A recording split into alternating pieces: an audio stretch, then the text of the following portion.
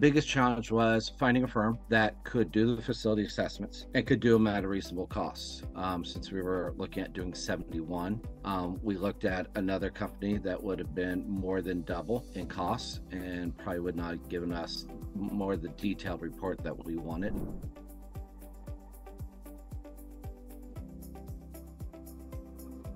I have 4 churches right now, and 3 of them were built in the 1800s. 1834, 1860, 1836. So our buildings are old, and they've been around for a long time. We're in Ohio, and Ohio weather is crazy, freeze-thaw cycles and all that.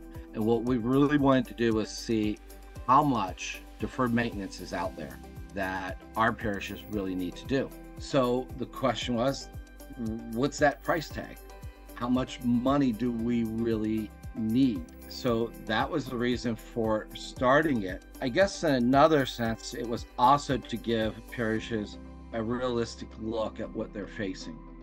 If your congregation is declining and you're faced with $500,000 or $1 million worth of improvements to this facility, it might make sense to sell it, move to a different facility, rent someplace, because your congregation is so small it can't afford to do all this. So it was also in that kind of context that we were looking at it as well, to have those fierce conversations where, you know, guys, the building isn't everything.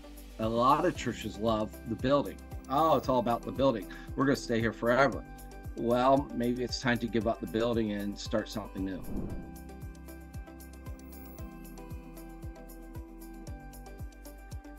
Parishes have gotten them. I think some of them have freaked out a little bit over everything and maybe the price tag, but the trustees of the diocese are beginning to look at this whole question of how can we fund or assist these parishes in their renovations. And it also causes everybody to go back to the question, is it worth sinking the money into this parish or into this facility? You got 4 or 5 people here and they've got a $200,000 bill. Is it worth doing that? What a lot of parishes have done is they've been able to look at the report, have been able to begin assessing and doing those little things that they could do. So, you know, in a lot of the reports, it's like, you guys need to cut your shrubbery. It doesn't take much money to go and do that type of stuff. And I think, I know talking to a couple of the various ministers, that they've begun to do that part of it. And so I think that's a plus. And so I think these are great to get the churches to look at themselves again. As you know, people walk in that door for 20 or 30 years and they don't see things anymore. And when Nathan and Pat come in, it's a fresh set of eyes. They look, say, hey, you know, you need to paint this wall, you need to do this. Your carpeting is kind of very old. You guys need to replace that. Looking even at parking lots. Geez, how many people really take care of their parking lots like they should? Many just let them go. So those are all things that, you know, I think the parishes are seeing.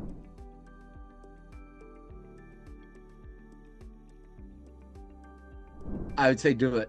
It's worth spending the money to do it. You know, we're doing 71 churches. It's not cheap for us to do 71 churches and pay for 71 churches. But we offered it to all of our parishes in the diocese so that we could get this data and they could get the data. If you're looking at it as a parish and you're on the fence, it's well worth doing. It's well worth spending the money, spending the time, doing it, examining it, and then implementing it. It will open up their eyes to a lot of things that, like I just said, they don't see after being there for 20 or 30 or 40 years. And they'll take a fresh new look at their facility. I think it's really worthwhile doing. I think with a lot of the stuff that Nathan and Pat point out, that's really low-hanging fruit. You can do a lot here and accomplish a lot and change the look with very low-hanging fruit. If you got structural issues, that's a different thing. You know, if you got a tuck-pointed building, that's a different thing. Yep. But the other thing that a lot of people need to know is that even though Nathan and Pat identify something and says this might be an immediate need, like let's say tuck pointing, that's my prime example. You don't have to tuck point everything all at one time. It's costly. You can take a wall a year or a summer and do it. I did my own church. It's built 1865, 66. That's the Civil War, just after the Civil War ended. And we did a wall a year. I did it over 7 years. You know, so it's something that they can do and they can plan for, they can fundraise for if it's a really high dollar amount, but it's something that can be done over time. And then there's all that low-hanging fruit that you can address. Even with that example I just gave you, so I did that tuck pointing over 7 years. I made other improvements, refinished floors and stuff like that. Once people saw that, they got enthused. They got enthused and really appreciate their church once again. And you know what? People donate to it. They see it. They see that you're taking care of something that they really love, and they're willing to contribute to it.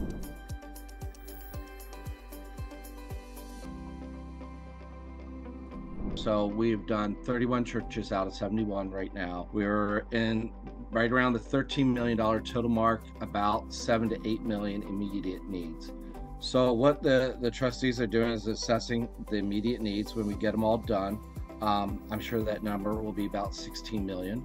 Then it's going to be, I think, one, figuring out, can we afford to help them, assist them in some way? I think two, the other part is identifying those congregations that have the very large bills and say, is it worth staying here and doing this? Or is it worth moving? Or is it the time to close down? That's the tough conversation.